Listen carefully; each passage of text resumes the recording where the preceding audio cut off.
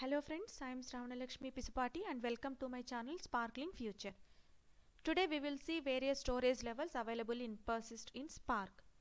Before starting with today's video, I request all of you to subscribe to my channel. Please like, share, comment and click on the bell icon for the notifications.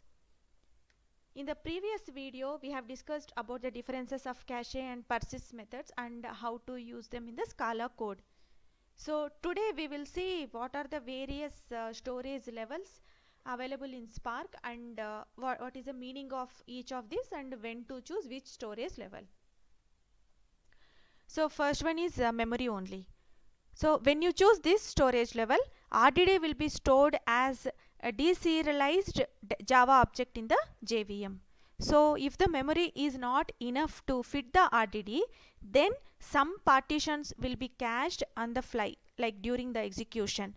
Then the cache will happen. So this is the default storage level available in the Spark. Next one is memory and disk. When you choose this storage level, RDD will be loaded into available memory. And if the total RDD doesn't fit, then the remaining partitions will be read directly from the disk whenever they are needed. That is the meaning of memory and disk. So first to the memory and then it will directly read from the disk. Next one is memory only serializer. In this storage level, the RDDs will be stored as serializable objects as 1 byte array per partition.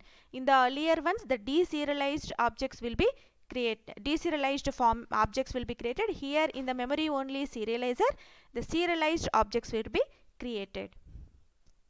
And next one is memory and disk serializer. So it's similar to memory only serializer, but the remaining partitions will be read, like once it is fit into the memory, the remaining partitions will be there, right? So they will be read from the disk instead of recomputing them on the fly.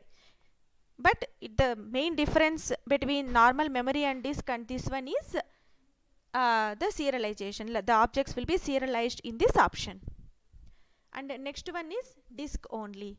So in this storage level, RDD partitions will be cached only on the disk. And in this remaining things you can see, right, the same options, the same storage level, but _2, _3, you can see such kind of options.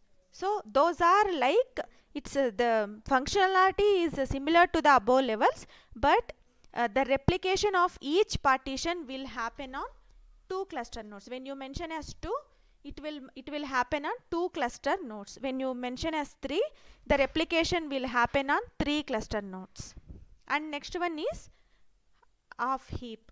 Off heap actually similar to memory only serializer, but the RDDs will be stored in the off heap memory instead of normal cache memory. It will the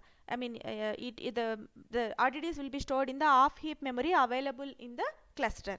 So these are the various storage levels available in Spark in the persist transformation. So we will just see how to use them in the code. This is the code that we have discussed in the previous video as well.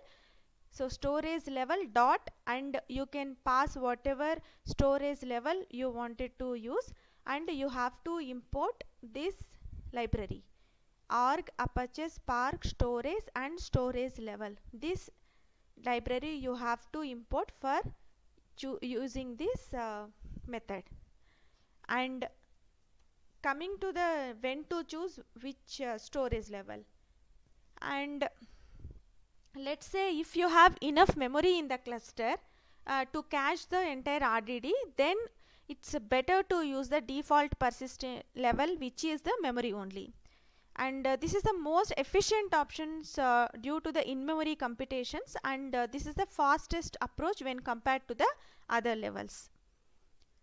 And also, if you don't have enough memory to cache the entire RDD, then go for this memory only serializer, because here it uses the serializable objects.